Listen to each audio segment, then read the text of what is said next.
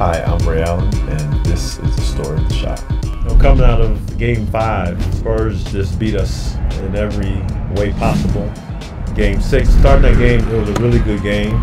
6 or 7 minutes to go, it just seemed like it was over for us on the sideline. Their fans were cheering, our fans were leaving the building. The coach, he set the play up, give LeBron the ball and everybody else move out of the way.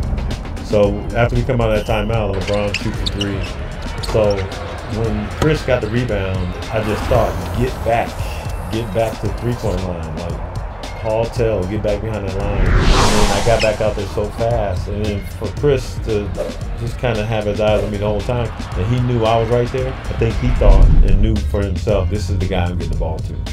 When I took the shot, it was adrenaline. You know, just the fact that I was backpedaling and I was able to get as high as I got on that shot. That was a testimony to all the work that I put in once I made the shot. It was like a deafening sound. It was so surreal because for me it felt like it was in slow motion.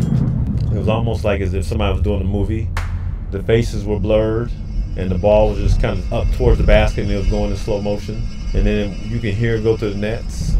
And then when it went to the nets, all of a sudden the noise in the crowd just comes back. The volume just goes up loud. And once the ball went in, I was like, did that really go in? And did they blow a whistle? Did it stop? It just happened. It's one of those moments that I'm sure as the years go by, I'll have to watch it just to make sure that it was real. And then it happened. Won't go.